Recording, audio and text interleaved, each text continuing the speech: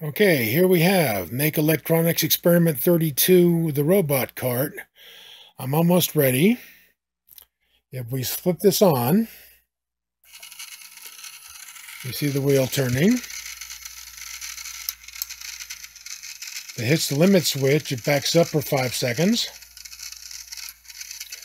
And then starts going forward again. Same thing on the other side. I was having a slight problem with the circuit, and I just flopped out the 1N4007 diode with these 1N4148 switching diodes, kind of as a desperation thing. But when I switched that out, it seems to be functioning okay. It was erratic before.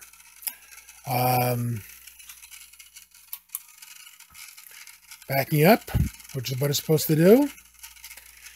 There was a potentiometer in there to adjust the time that it backs up, and I took that out because I didn't need to adjust it, and it was cluttering things up. So the next step is take this Altoids tin. I've got a circuit board in there. You see I've made a space for the relay, and you see the Perma Proto Board down at the bottom. Those 4 dots are screws I'm going to mount the Altoids tin to the top of the cart, and I will Velcro a 9-volt battery to the top of the Altoids tin to power the thing.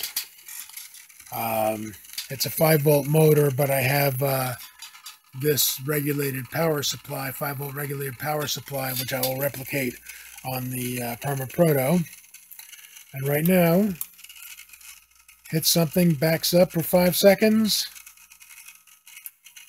goes forward again. It's a little wobbly there, but I've got to tighten that wheel a little bit. But we're getting close. This is great.